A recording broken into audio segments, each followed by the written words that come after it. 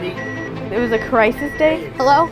No response, no breathing, seconds count, minutes count. 1, 2, okay. Unconscious man who didn't have any pulse. No pulse.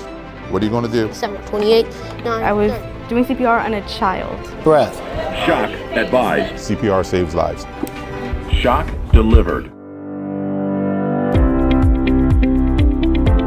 Introductions to health professions. It's one of my favorite classes of the day. I look forward to it every day. We have medical professionals coming out. Learning about the different guest speakers that come in and share their jobs with us. I love that I get to learn the different jobs in medicine, and especially the jobs that you don't really think about, because mostly in medicine you think about nurses and doctors. They show the kids the pathways of certain degrees and things like that, things they could do. It's actually really interesting, and I think it's going to help me a lot when I look into future careers. When I grow up, I want to be either an immunologist or a pathologist. They know there's a whole wide range of medical professions, way more than they did before. It's just really a great class. Being in this class, learning some of the medical terms as well as CPR.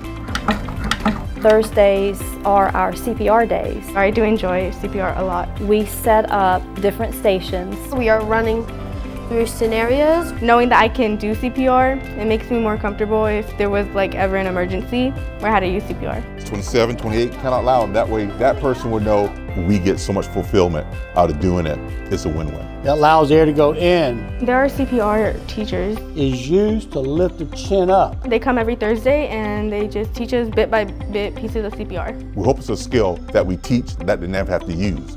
But if they have to use it, they know they have the skills, they have the knowledge to do what has to be done. We had that shared vision, that shared passion to teach the children and to certify them in the CPR. To see them grow, to see how much they learn from day one to the end. You come so far, you kind of forget all that, and you're just so proud. You're handing them their certificates. It makes your head spin, it makes you feel good. Good job.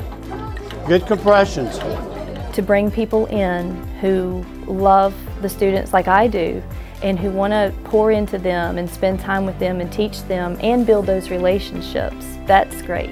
It definitely makes me feel more secure, especially since I'm gonna have a new baby sibling soon. I just want to be there for the baby so I can keep my family safe and protect them if anything ever goes wrong. They have really shown a lot of growth, a lot of progress. That's one thing I love about being a teacher is there is that blank slate, and it's just so exciting to see that growth, that confidence, that progress that they are showing now.